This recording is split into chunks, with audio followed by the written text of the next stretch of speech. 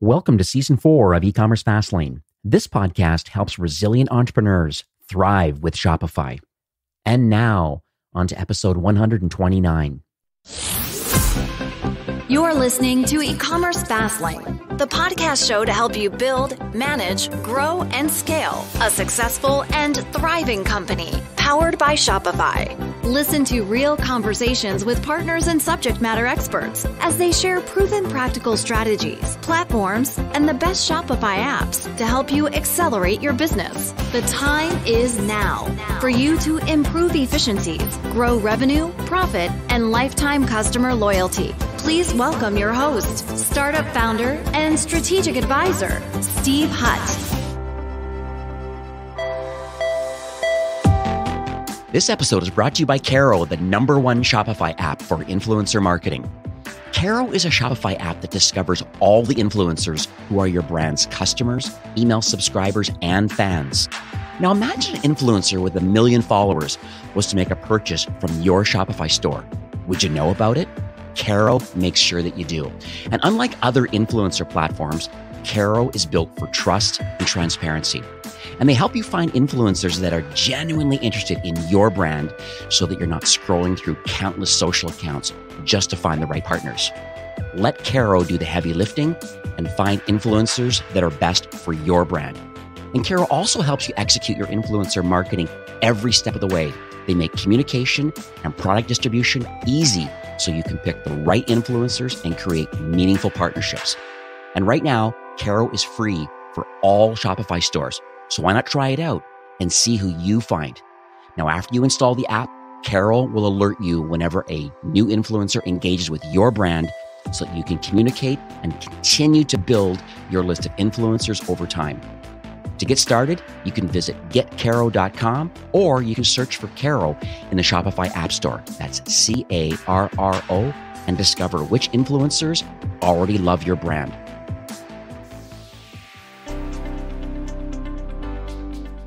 Well, hey there, it's Steve, and welcome back to the E-commerce Fastlane podcast. Now, if this is your first time listening, this is an e-commerce show where we have honest and transparent conversations about building and thriving with your store powered by Shopify or Shopify Plus. New episodes are available twice weekly with your favorite podcast player through Apple Podcasts, Stitcher, Google Play, Spotify, and many more. You can also stream current episodes, including a very relevant back catalog, directly from ecommercefastlane.com. I'd also highly recommend that you sign up for my free SMS texting community. It's an incredible opportunity to have direct access to me. No hidden agendas, no distractions, just honest, two-way communication that's direct and instant to me, directly to my phone. I love giving back to the Shopify entrepreneur community, and if being on the front lines of this commerce revolution is for you, you can text me now, 604-210-4199. Now, my guest in today's episode is Amrit, who's the co-founder and chief operating officer from Acquire. That's Acquire, ACQUIRE.io. Now, what they are is they're a conversational customer experience platform, and we'll dig into the specifics of what the platform and new Shopify app actually does, but it really does help brands ride this next wave of customer experience. The platform just enables Shopify brands essentially to customer conversations into one ongoing relationship. It's quite interesting, and which then, I guess, allows them to focus more on helping grow the business and wowing customers. So it's a really neat platform. I'm excited to have Amrit on the show today. So welcome to E-commerce Fastlane. Thank you, Steve, very much for the kind introduction. I mentioned a little bit at the top of the show here, but let's talk more on a high level first about what Acquire does and the problems. I'm sure this iterates over time, but what sort of problems does your platform and this new Shopify app solve for Shopify brands? Yeah, that's a great question, Steve. And, first and foremost, Acquire is it's a digital first all-in-one customer engagement platform, like you mentioned, that brings together the real-time communication for, sales and support agents with everything they need for a successful digital customer experience. And, we do it because it really shouldn't have to be that difficult when you're trying to bring together your customer communication across channels. But unfortunately, it happens everywhere. I remember a long time ago, I was trying to actually rent a car, and, it was very frustrating. And I was at the airport, and I wanted say the names brand specifically, but I had spoken to this brand. I called them, I went on their Facebook, I emailed them, and finally when I got them on the phone, they had no idea I'd even tried to message them via Facebook. They had no idea that I'd even sent them an email, and I had to get transferred. I think 2 or 3 times they transferred me to a different department. And it's not common. It's very common that this happens, all the time. And as customers, we're very subject to repeating ourselves constantly. At this point in time, when we think about Shopify brands, especially at this time where retail from our perspective has changed drastically, and Acquire really is there to connect e-commerce businesses with their customers, where at this point they are simply the most distant from one another. And over the past 12 months, it has changed drastically. E-commerce has also, in that time, become one of the fastest growing sales channels almost ever, which also means there's more competition out there. And in order for brands to really stand out and kind of be more competitive, we really have to step up their customer experience. And, we know Shopify is a great platform in order to do that. But I really feel Acquire takes that experience and that journey a lot more further, at a time where customers in many places just cannot walk into stores anymore. Yeah, and that's one thing. That's the reason why I have you on the show today, because it's a recurring theme that I've been happening all January, and now it's February 1st now. It's so interesting that these are the sort of conversations that brands are having. They're trying to figure out, how can I completely own the customer journey? How can I understand where they're interacting and communicating through this multi-channel world that we're in? I mean, even from a marketing strategy, customers don't go from the top down anymore in the traditional marketing funnel. They're all over the place. That's why they talk this multi-touch attribution and all the problems that are going along with marketing strategy. It sounds like it's a very similar opportunity that's happening in your sphere of the customer experience side, is that they're all over the place. And how do you get a unified view of the customer and their interactions with a brand? Correct. What we've seen in retail from our perspective, the kind of pandemic hit, and all these customers stopped going to stores. They couldn't go to them, and businesses were left with, okay, if our customers are not coming to our stores anymore, hang on a second, where are they?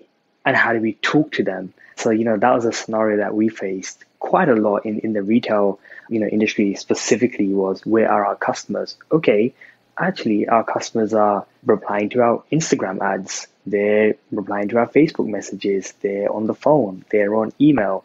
In many cases, they're even on WhatsApp. So we have definitely seen that kind of drastic shift of retail companies trying to figure out where their customers, if they're not in their store. So let's talk about your journey. I'm always fascinated why people build the products and services that they do. And, there's always a story behind that about why it happens. Are you able to share the listeners, I guess, what uniquely positions you and your co-founder, I guess, on a couple points? Number one, to have the desire, and number two, to have the expertise to want to create this platform. It's interesting because it also stems from online sales, actually. Ram, who's the other founder, CEO, he had a software development company. I had an online printing company. And this is going back a few years now, Steve. And one thing I had on this online printing company was people could edit business cards online and also purchase them.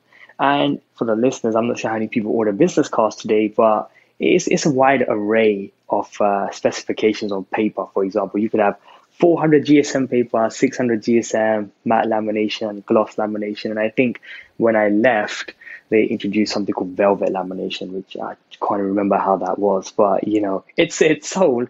And what we had was a lot of people dropping off on the website, a huge drop off. They would go to the editor, they try to pick the spec they wanted, and then they'll leave. And I said, Ram, we have to put live chat on the website. I got to be able to talk to my customers while they're dropping off. So we installed live chat and we started talking to customers.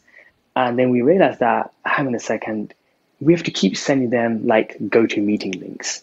We'd ask them to come on Skype or TeamViewer, and we would say, if I could just see your screen and take you through the product design and the specification, that'd be great. And that really didn't work. Nobody wanted to kind of go through the buying cycle and then have to download another software in order for you to kind of just support them through that process. Maybe 1-2% of customers did that, but they'd really say yes. And that's what kind of led us to thinking, okay, is there anything out there that really encompasses that, personalization and that in-person experience online effectively? and there wasn't really much. So, Ram being more on the software and product side, 3 months later, he turns up in my office and he's like, hey, check this out. And, that was, when was that? End of 2016. And that was the first version of Acquire, of what it is today. And, we both thought it was cool. And we was like, let's make a website and let's see if other people want it. And then, slowly, we had people signing up to our product. And when people started signing up, I was like, should we try sell it? And then I remember the first price point we ever put on Acquire was $39 per month per user. So yeah, it definitely comes from a pain point, and that whole engagement, personalization was key to kind of how we've now driven the product forward. It started there, having that real-time experience on the website, which a lot of our customers use today. But then as time evolved and as customer communication evolved, the product has definitely changed since then as well. Yeah, I've noticed that too. And I have a few brands that have made the choice to use Acquire. What's interesting is you have a feature, and I think what you're talking about was this co-browsing feature, which I think was quite unique. So live chat is a pretty standard thing that even Shopify has live chat through Ping, and there's lots of different solutions out there that are available, but that's kind of where that engagement kind of ends. You can bolt on a chat bot, maybe help through a self-serve model, be able to answer some of the most common questions. Where's my tracking number? How long for delivery? Some basic kind of things. But yours opens up a lot more where it's an all-in-one, a very unified kind of agent view, I think you call it. But I love the co-browsing. Obviously, live chat's a necessary thing. A chat bot is necessary, in my opinion, just to add a little bit of pulse to the website. I find whenever I show up to a website, it's one of the first glaring weaknesses I see as soon as I do a website audit. If I see there's not a chat bot running, even if you don't have the manpower to run it, at least have a chat bot running to at least direct some of the traffic over. But you do a lot more than that. You have tons of integrations and a shared inbox for the customer success team, and connecting voice over IP systems. It's so interesting how you're trying to understand that you're going to build a lot of the technology, but you're also playing really nice with others in technology that they may have as part of their tech stack. Correct. Yeah, we've done a lot of work in integrations. I think, at this point, I believe we have over 60 integrations and continuing to really focus in on that as well. So let's talk about the climate right now. I mean, 2020 was certainly changed a lot of things for retail and for e-commerce. And, I think we're still literally going through a lot of fundamental shifts. You see a lot of big box and large retailers going bankrupt. You see these other kind of venture-backed companies like Rev Brands and other ones that are scooping up these brands and making them, quote unquote, now newly digitally native now, direct to consumer, because the retails have collapsed. So interesting. And we're all aware of all of this stuff. So from your perspective, like what trends did you see that emerged because of what we're involved in right now with this pandemic? And what do you believe is going to stick around in 21 and beyond? Yeah, when I think about kind of, once again, kind of from what we've seen from the company perspective, and I feel as a company, we've been really at the forefront of kind of how digitally things are changing with brands and businesses. More than ever, customers are shifting to online purchasing, especially necessary items, and they're popping from all different types of channels, which has made it challenging for a lot of companies. I think we all have that one person in our life who's probably going online for the first time to actually even do shopping. I know my parents have been going, they're in London, they've been going to their local grocery store for the past 20, 30 years, and now they're having to do it online, so it's definitely shifting in that sense. For us, e-commerce companies, when we go back 12 to 18 months, and when e-commerce companies would approach Acquire, they really would ask us, they'll be like, hey, we want to go beyond chat. That was the thing that, maybe they had chat or they didn't have chat. And in the case, if they had live chat, they would be like, how do we go beyond that? They would say, we want the live chat, we want the live video, we want the co-browsability. And that's what they would kind of ask us 12 to 18 months ago. And, we still have that today. We still get requested for that, heavily. But in addition to that, it's really been about, how do we tap into the social channels? How do we tap into, WhatsApp? How do we kind of tap into Instagram, for example? A lot of them have been asking us, how do I have cross-functional communication? And what I mean by that, Steve, is actually me and my partner being very fortunate. We bought a car the other day, but I will start the live chat on the website, and I don't want to sit there for 2-3 hours, and then we would convert that live chat into an SMS. And it was funny how every single appointment that I booked through the automotive dealers was through SMS. So, and that is a huge demand that we have and that we're facilitating at this moment. From our perspective, that is what we've seen, how ask has changed from retailers. We've seen buying behaviors rapidly shift, and the response to those behaviors has led to long-term challenges in how we serve customers. For some segments, like it was as simple as getting online. I remember we had a customer sign up on a Sunday, and one of our SDRs was, Amrit, they seem to be in a bit of a rush. Are you able to demo the product?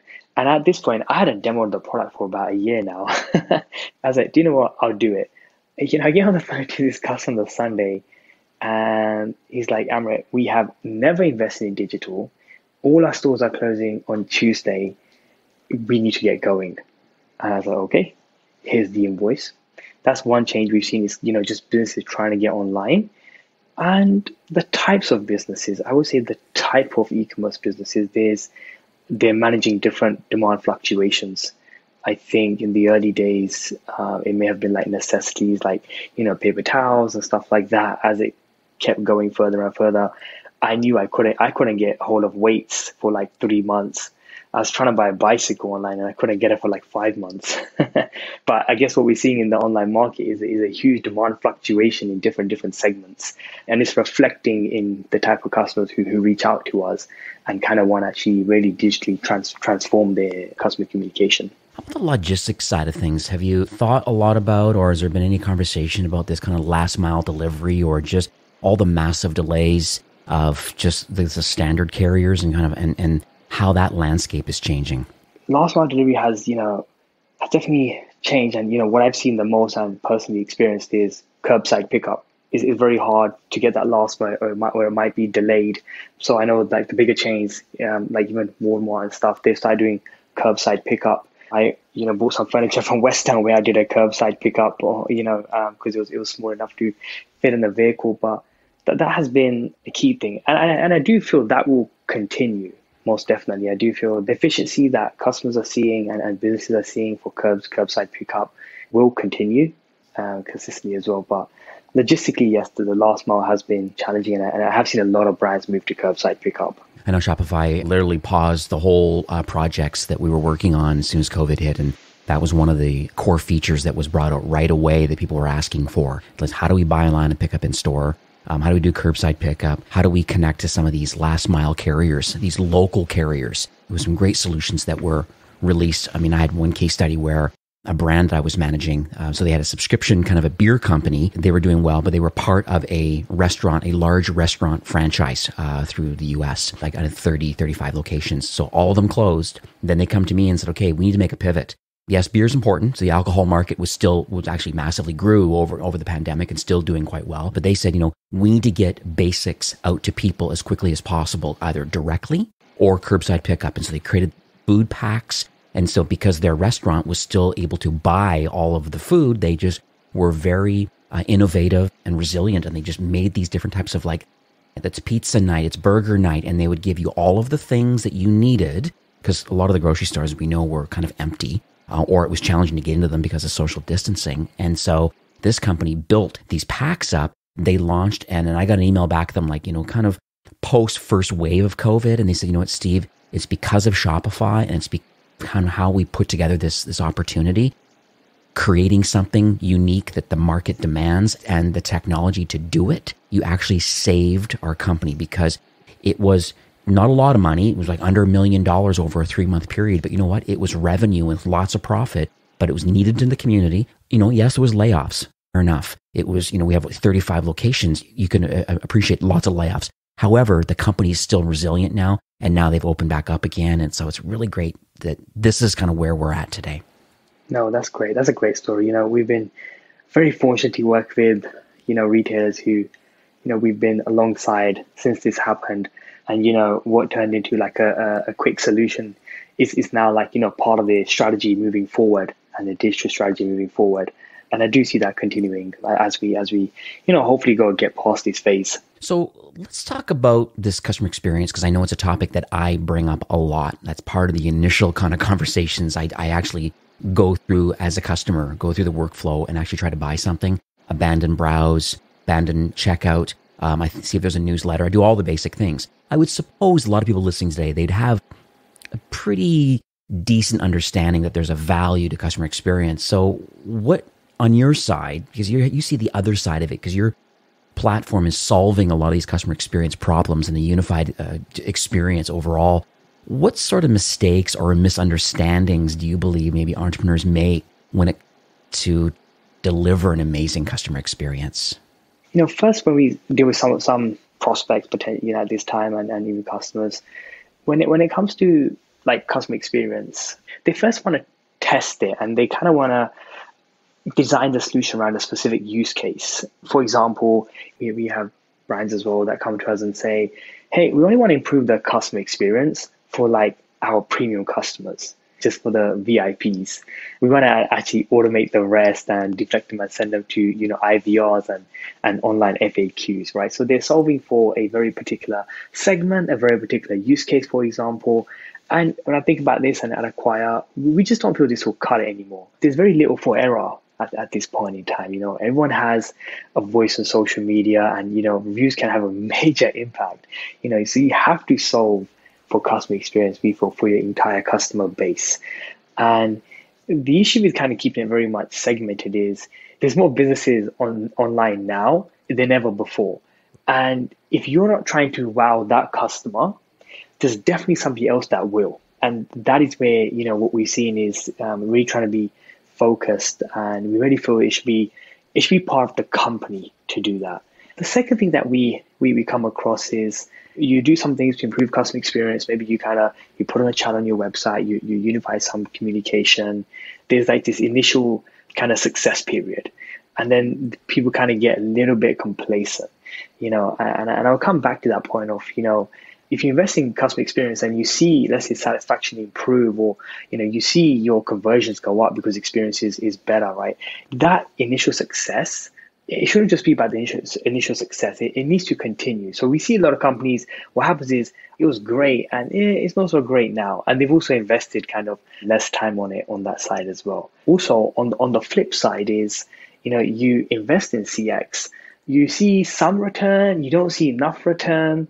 And then it's like, maybe we'll try it another day. You have to make a conscious decision as a business on how you want to show up online to your customers. And I think that's important, is how do you want to show up online to all your customers is something that, has to be part of your strategy, as opposed to just, we want to see if this works. We only want to do it for a certain number of customers. So these are kind of things that we come across, ourselves as a company dealing with, in the e-commerce and retail space. I understand that Acquire is really built for the mid-market to enterprise teams, like just because of the power of the platform. And I would say a lot of brands that are on Shopify Plus are probably in your sweet spot. They have product market fit. They've got doing upwards of $1 million or more typically in revenue, and then the sky's the limit.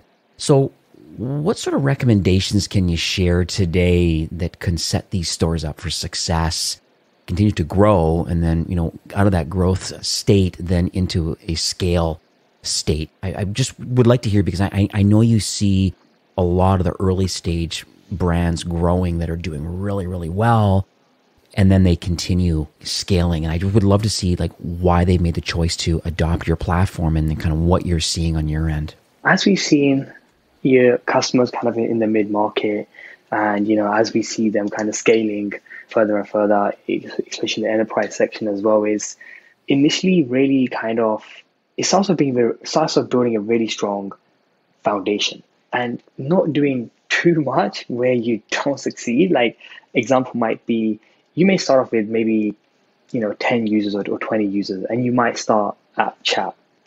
And then, once you kind of have that kind of working, you then might escalate to more personalization through bots potentially. And then you kind of might go into the automation and the online help desk. And this is how we've seen customers in mid-market and enterprise kind of really improve their journey. And the one thing with Acquire is it allows you to start that journey where you feel comfortable and allow you progress. We have a lot of customers, for example, where they've started off at chat and maybe Facebook Messenger. And maybe 2-3 months later, they're like, hey, we want to actually tap into the video and the co-browse. And then another time later, when they're ready for it, they might want to tap into even WhatsApp and SMS.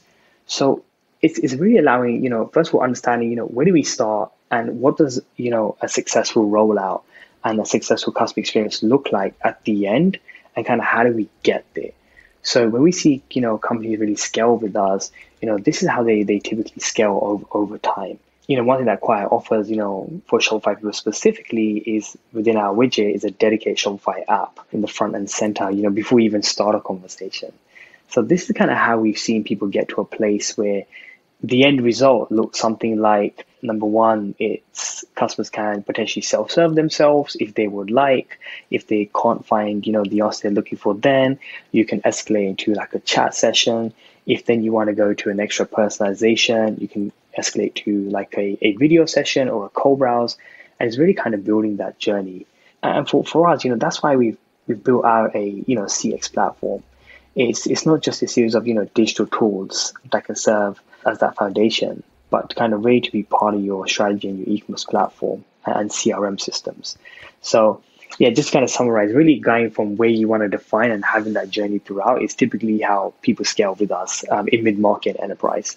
I love that part that, you can dabble a bit in some of the missing pieces of your customer experience tech stack, and you can start expanding with the platform as the needs and growth require it. And so I'd recommend those listening today, we'll give some links near the end of the show, but going to the Shopify App Store and having a look. I think your plans start as low as $60 a month. So at least you're getting some, quality live chat and some great features built into that solution, which is competitive to the market. But then the long term is, can you imagine some of the extra, I call them digital interactions, but other ways of being able to communicate with your customer? It sounds like it's almost like a good doorway or a gateway to like, okay, and I think that maybe that's why the Shopify app is there. It's like, let's get people to try it and get going on. And then from there, their mind gets expanded about, well, what else can we do to really improve our experience? We didn't have live chat. Now we do. Great. What else can we do now? Oh, well, look at all the things that Acquire can do.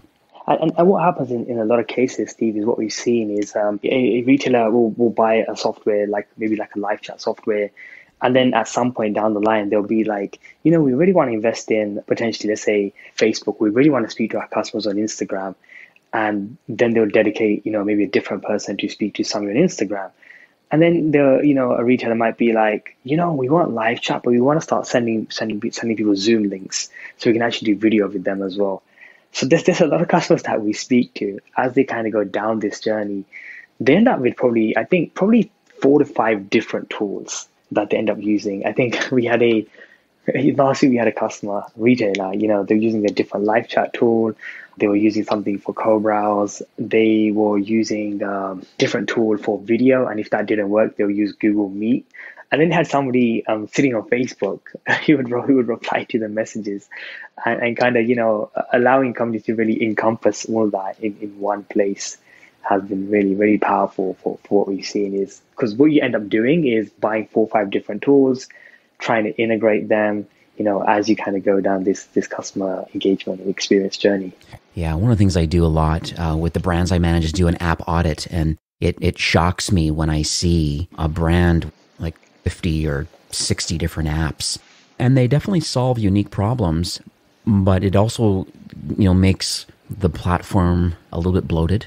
There's some speed problems that start happening because there's a lot of dependencies on a lot of third parties for that overall customer experience of speed and dwell time and the SEO value of a slow website, the conversion negatives of a slow site. Like there's a lot of things that go wrong. Is I do an app audit, and that's the first thing I do is say, especially on a new brand, I go, okay, let's take a look at all of these apps. And first of all, are you using them? A lot of times they're like, oh, we don't even know it's even there. I guess it's out of sight, out of mind kind of sort of thing. But I mean, I've had one brand where literally I saved them almost $1,000 a month in apps they weren't even using. Multiple BI tools, 2 email marketing platforms, all different things, different team members coming and going, and they're not realizing. That's important to remember what you have from a tech stack perspective. It was interesting that I do the app audit. I see exactly what's available. And then we really, are there, not necessarily a Swiss Army knife, but is there a more applicable one-off tool that can take, like, what is the problem we're solving? I see each one of these are solving unique problems, but is there a more of a holistic solution? And that's where maybe a marketing automation platform will come in, which will take care of some SMS and email and push and, and these sorts of things. Whereas, and on your tools, the same way. How do we overall encompass, co-browsing, live video, chat, looking up through like facts and documents and things like that? There's a lot of stuff here, social interactions with, and overall understanding the customer's journey. That's what you do. And I think that's exciting. For us, it's been a very, at this time, being at the forefront of really being part of that story between us and businesses and redefining kind of how they engage with their customers has been incredible. We're working with, retailers like Samsung to really kind of help them improve kind of like their conversions online. Automotive has also grown significantly. Audi, we work with on their website. They use it to kind of now showcase cars because people are not coming to dealerships. So we've been very fortunate to, work with companies who have done the same thing for maybe even 50 to 100 years and kind of be part of like how they differentiate and think about what is next for us and how do we continue to grow our business digitally and, be up to date as well. Because, for like hundreds of years, there are people coming to like Audi showrooms and all of a sudden they can't come. And, we've been kind of part of that story as well. I'm not sure if you know this, but this show does have a diverse range of entrepreneurs. I mean, there's more than 1 million customers on the Shopify kind of core platform and 8,000 or more Shopify Plus brands that more in the in the mid-market to enterprise. And so because there's kind of a diverse range, plus some internal listings inside Shopify. But from your vantage point, like what kind of advice would you give brands and store owners today? They're eager to grow and scale. Do you have any kind of C's or any revenue growth kind of tips or hacks you could share today? When it comes to the customer experience specifically, it really has to be part of your long-term strategy. Like it's really got to be part of it. To get it right, you got to be devoted to it. It has to be like something that, as a business, this is what we want to do. We want to have great customer experience. It's very easy to, even for us as a growing business, right? It's even especially in the early days, it's very easy to be like, whoa, that's my highest paying customer, right? So that's the first we're going to focus on. But, letting your customers speak to you and removing that friction is important. Just recently, as I've been doing some online shopping for a few things. The first person who reaches the customer typically wins. And how you go about doing that, has to be very intentional as well. That's something that I personally feel is key. I know kind of, especially like in SaaS, we have these SLAs when a lead comes in, speak to them in X amount of time, right? The conversion rates are higher. And it's definitely no different online. Like me and my partner, we bought a car recently. Actually, we bought it the day before. And somebody was texting me yesterday and they said to me, thank you for leaving your details on our website. We'll get in touch with you. And I was like, great timing. That is something that some advice I'd give. Typically the first person, wins. What do you think about personalization? Has it been on your radar at all about going to a website and finding that it almost feels like the operator, the owner of the brand is purposely curating things more to their liking, or it doesn't seem like it's a genuine display that's relevant to each individual user. Have you seen much on your side? Because obviously you have a lot of brands using Acquire that are successful, and maybe they've gone down that personalization road through tools and whatnot. But just was curious from your perspective, because it's another topic that comes up quite a bit about how do I get this elusive kind of one-on-one kind of, with machine learning or AI. And like, there's lots of things about personalization. I'm just curious, the known customer or the unknown customer, how this journey all works. Yeah. So, with Acquire, if you're, let's say you're an e-commerce customer and you've purchased from that brand before And let's say you log into your account and maybe you're just kind of browsing, some clothes, for example. If that customer logs in, with Acquire specifically, you can pick up the information and actually, target, send personalized messages to them. Hey, Steve, so that you was looking at XYZ, is there any way kind of we can help, right? That is kind of like the basics, of personalization there. And that has been effective. And with the unknown customers, of course, you can shoot out messages based on their behavior on the website. So maybe somebody has gone to 5 different product pages and now you want to kind of send them a tailored message. That's something that we see very, very, very common as well. And I think part of personalization is also knowing how that customer has communicated with you. When we look at the kind of the stats and kind of just, industry, statistics around what frustrates customers, one of the ways we see what frustrates customers is always having to repeat themselves. So I think, also when that customer does talk to you, that you have the context relevant to that customer. Like, if you're using the Shopify platform, for example, and you start a chat and that customer has ordered from you 5 times, in Acquire, you'll see all their order history, you'll see suggestions. And that is part of personalization as well. Is when they do eventually speak to you, do you know who they are, how they've interacted with your brand, etc., etc. And when we think about really, really sophisticated, like hyper personalization is, when you go on an Amazon and, it's going to automatically suggest products you didn't even know you knew. And, they have a ton of information about you and they must know you better than you in terms of, to some extent. But it's a brilliant thing. It's very hard for growing brands to get to that level of personalization. But in terms of kind of where you can start and what is feasible and what you can do very quickly, that is what I would say. So what's the future look like for Acquire? Are you able to share any North Stars, I guess, for 21 and beyond? I'm always curious about partner alignment. I know I've just checked like 60 some connections to a lot of other third parties, but just curious about innovation. Just end of the day, how are you going to continue to offer value and assistance for Shopify brands as part of their customer experience journey? Yeah, I think as a company today, and when we kind of, look at our product roadmap and, speak to the customers that we have today, one thing that is very important is, as we are having more and more conversations, as we are connecting to more and more different channels, like today retailers are asking us for like, hey, we really want to get on Instagram. I'm sure in a few years' time, they might even turn around and say, we want to get on TikTok now. So with all this kind of growing communication, one part that continues to come up is kind of how do we become a more efficient and operational efficient business as well, right? So at Acquire, we are really heavily investing in, what we call conversational AI and, analytics to help brands provide even a better service. It's one thing bringing everything in. It can be very hard to manage everything in, but to automate some of that is going to be really powerful. So we're building it out, from the platform. And so it's super obvious on how it provides value to agents, the company, of course, the end consumer, right? So you can add that. Number one, the customer may ask something, you can automate some of that. But in addition to that, you can also help your agent. For example, if a customer writes a question and maybe an agent started 2 days ago, you can read that, automatically give that agent suggestions as well. So then they become a lot more efficient as well.